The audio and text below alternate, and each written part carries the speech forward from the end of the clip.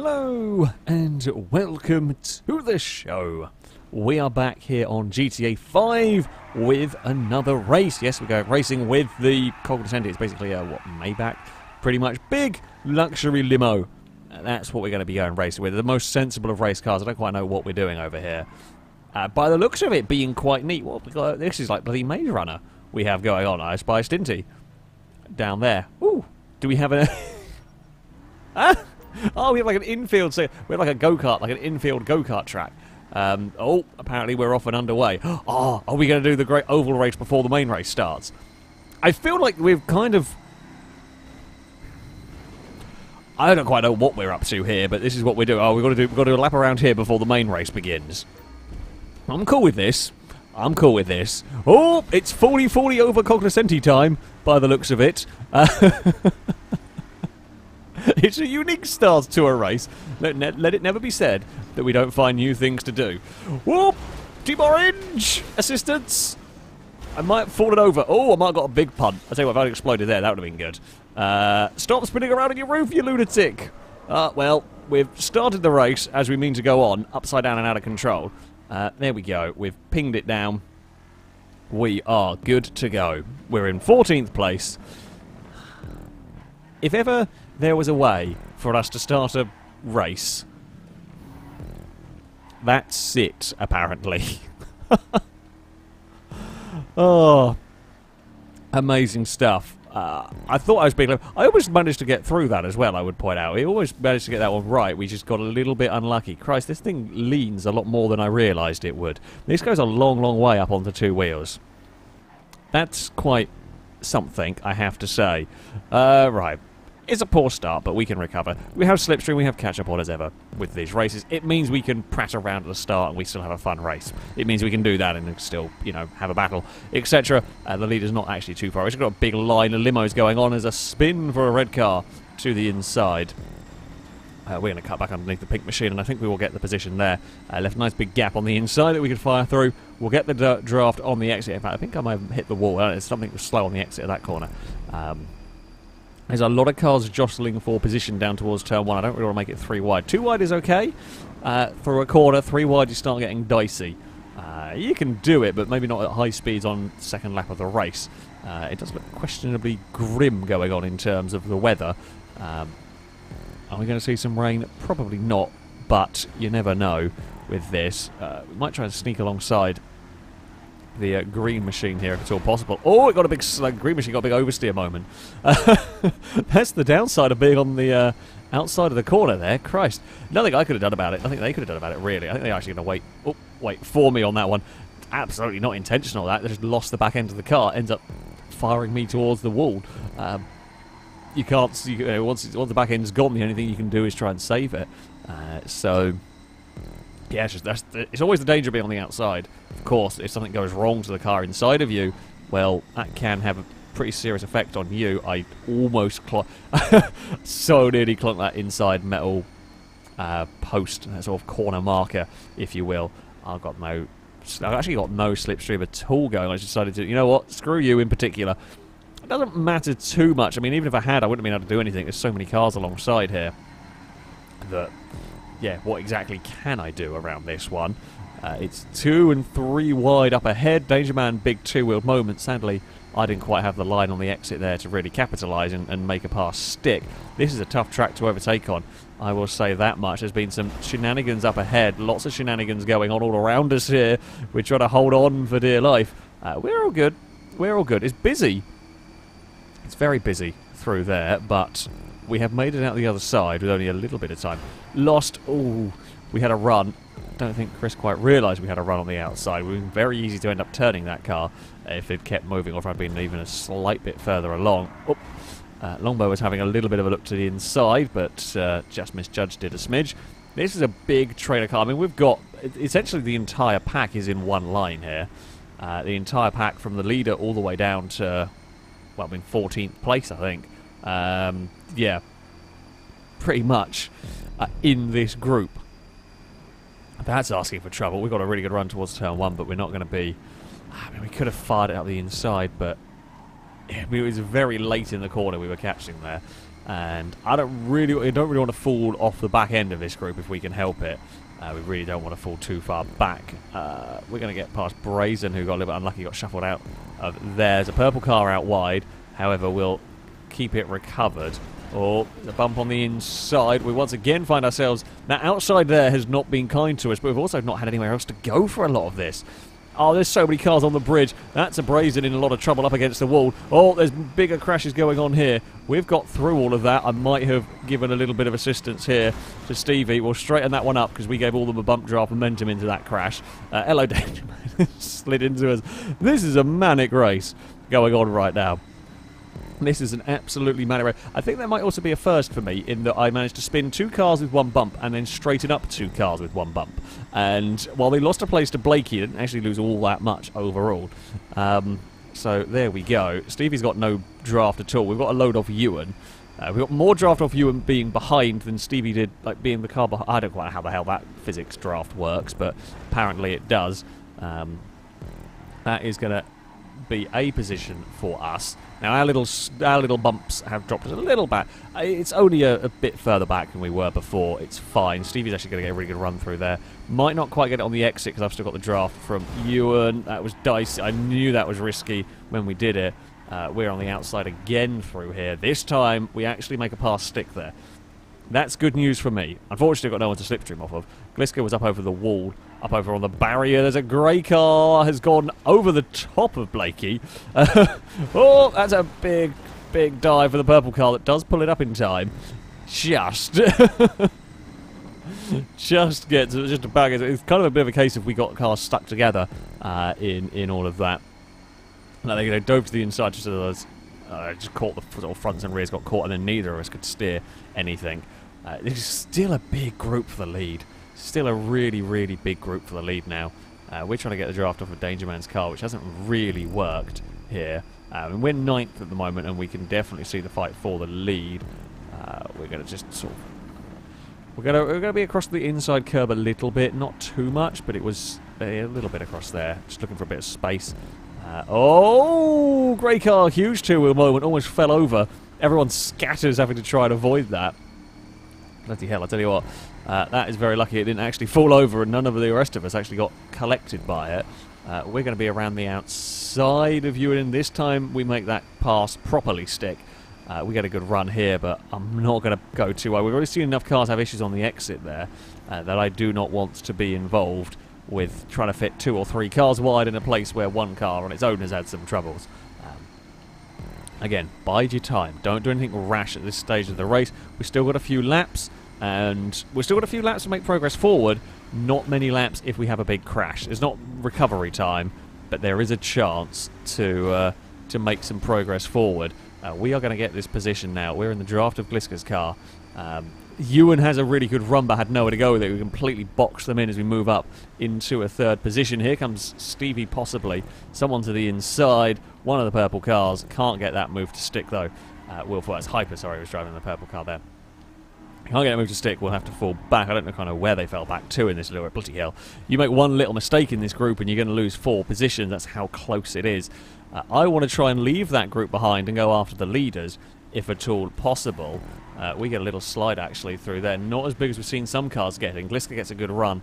Gliska gets a good run, but in a really awkward place. Like, you can't really do too much with that run. We give Gliska plenty of space through there, because we've seen how much trouble you can get on the outside. We actually run a bit deep through here. This is not looking good for me, because we're going to be slow through the next corner. Gliska's on 2 wheels. That was not the line you wanted, was it? That's absolutely not the line that it was going for. I can almost guarantee that. It is a line they got, whether they wanted it or not, and now no one's got any slipstream at all. We're all going to be way too close together for any sort of draft, and the leaders are loving this. This is great news for the leaders. Actually, Blakey gets a really good run, can't do anything with it, just has to push Gliska, who does now move across in front of us. But no one, we're all so close, no one's getting a draft whatsoever here. But I say that's fine, you know, that's how it's going to be on this lap. We're going to have to try and regroup. At least we were all in a similar boat. It wasn't just 1 car being dropped. Still not quite got that corner right. I keep being slow on the exit, which is a problem. Blakey didn't want to have a go at the inside there. It's a very, very iffy gap that you fire the car into if you want to go for that one. So kind of understandable, really. Gliss is going to want to defend. I don't really want to be side by side here, just in case there's an understeer moment going on. We've already seen a lot of trouble occurring. I just want to fall back into line, I think. Through here, we're going to... Oh, Gliss gets a big oversteer moment. That will move me up a position. It does. Have we got one more lap after this? I believe we do. I believe we do here. That's... Oh no, this is the final lap of the race. This is the final lap of the race. We have one more time around. Oh no. Are we going to lose third in this? I think we are. Yeah, Gliska gets third. We are going to have to settle for that fourth position. That was a good race. I will say that much. That was a bloody good race. Didn't quite get the podium spot in the end. I did think we had another lap to go. My bad on that one. Fastest lap, that would go to Stinty down in 12th place, a 106.0.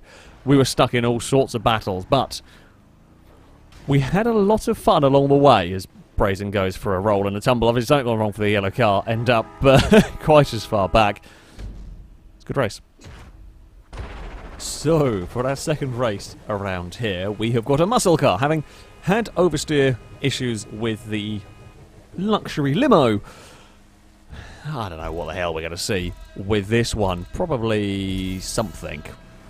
I can't remember how these drive. It's been so long since I've driven the Ellie.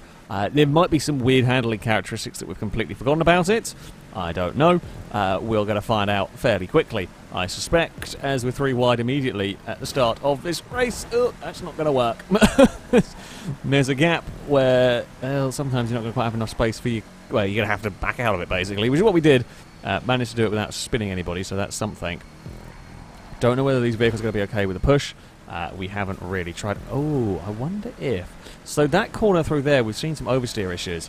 I wonder if there's a tiny little bit of foliage that sticks through the ground, and I wonder whether that... we know what the bushes are like in GTA 5 for screwing up car handling.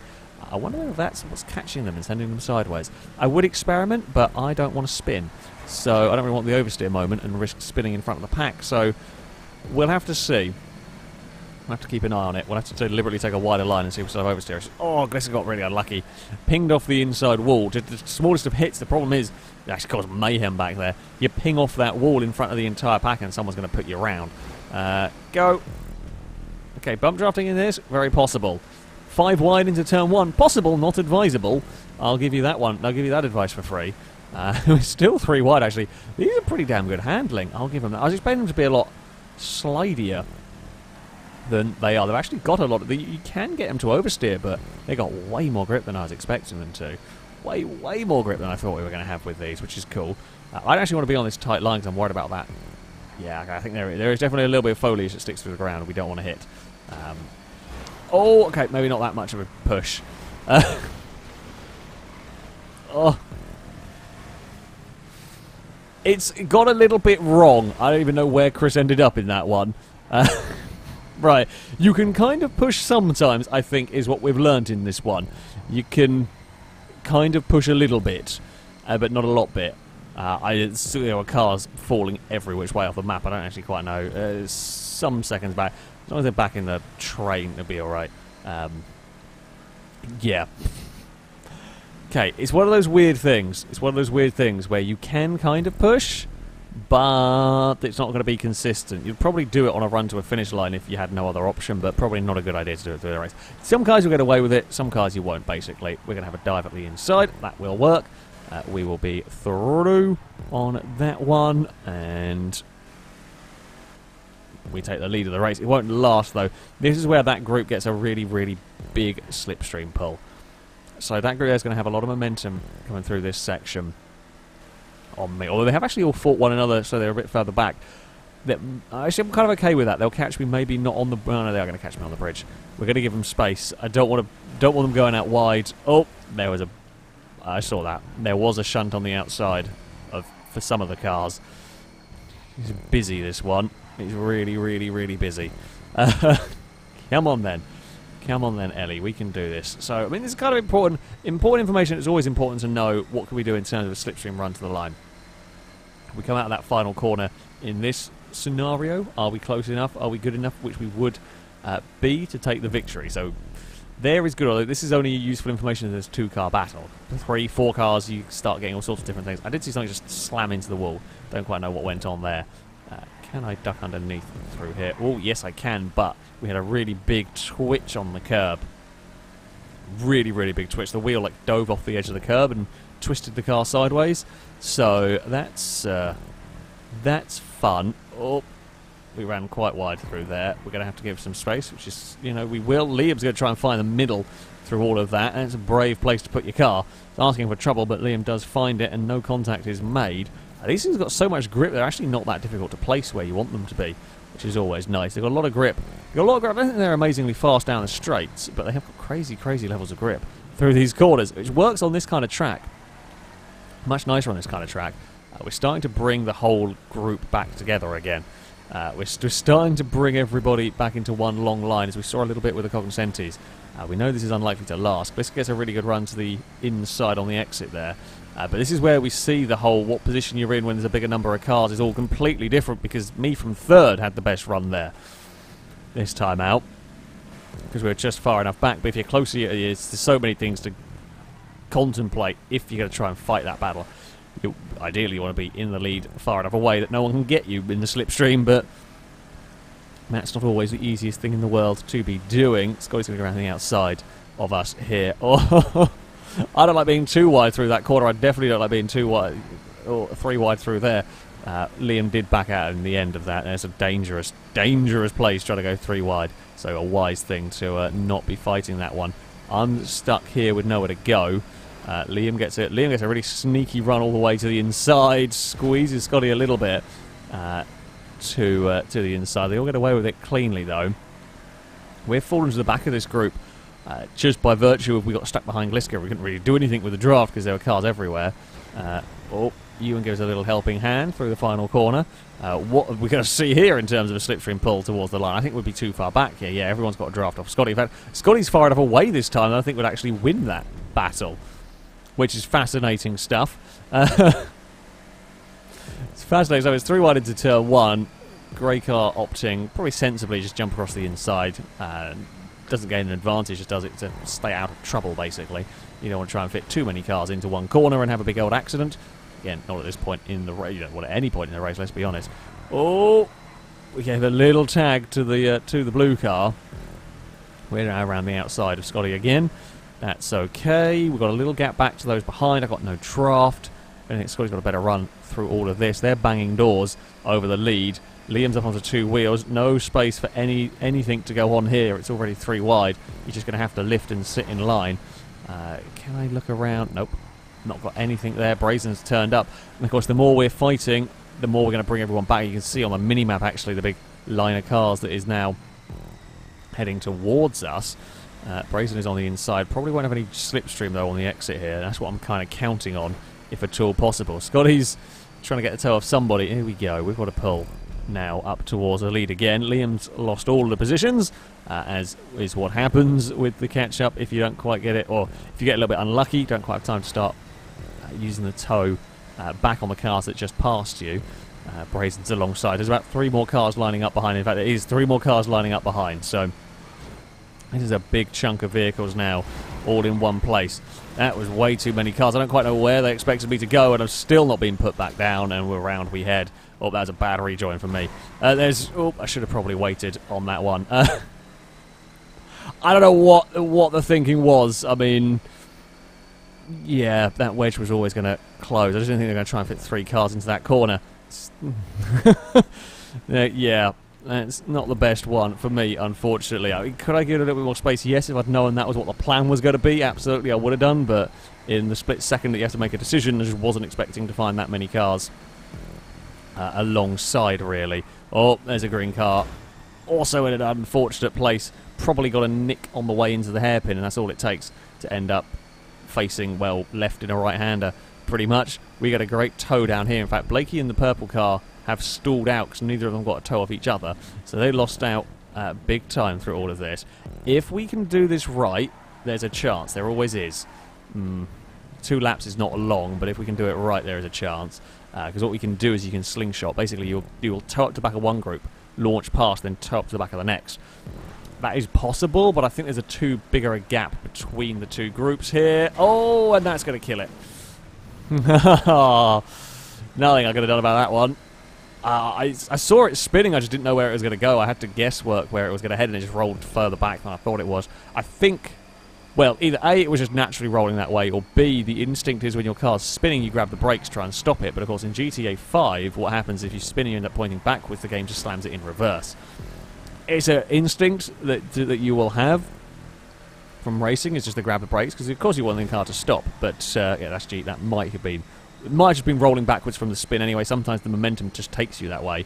Either way, not much they could have done about it. Certainly very little I could have done. Unless I could predict the future and knew it was going to roll all the way back and could have tried to go to the inside. This is about 4 wide for turn 1. We're going to follow that jump across the inside. I mean, we climb back to 8th in this. If we can keep this up, that would be golden. We've got to try not get slipstream past. Got to try to avoid chaos for the cars ahead, if at all possible. There's a little bit of an oversteering moment for the purple car. We're around the outside through there, and we do get the pass completed. Can I get a draft off Team Orange? It would be lovely if we could, so I don't have to worry about anyone from approaching from behind. Not really far enough away. Here we go. Fire the car into these corners. Are we going to be close enough for a slipstream pass on Blakey towards the finish line? Have we got any threat from behind? Not really here. It's going to be me versus the other orange car. Oh, there's been chaos up ahead. There has been a big mayhem. Actually, the other orange car now is going to get drafted with other people I didn't expect to have to deal with. We're going to get 6th, just not quite the way we thought it was going to end up. There was something. That was quite something. We got a little bit unlucky in that we did not quite get the luck we would have liked. 102 in the end. The only car in the 102s would give me the fastest lap of the race. Yeah, desperately unlucky with a little bit of contacts in that one, and one of the purple cars got into trouble. Just it was the wrong place, the wrong time for me. However, very, very good fun race nevertheless. Some great action. Fantastic circuit as well. A big thank you to Scotty for building this one. Of course, a big thank you to all of you for watching this video as well. I hope you've enjoyed it. That, though, is going to be it from me. Until next time, goodbye.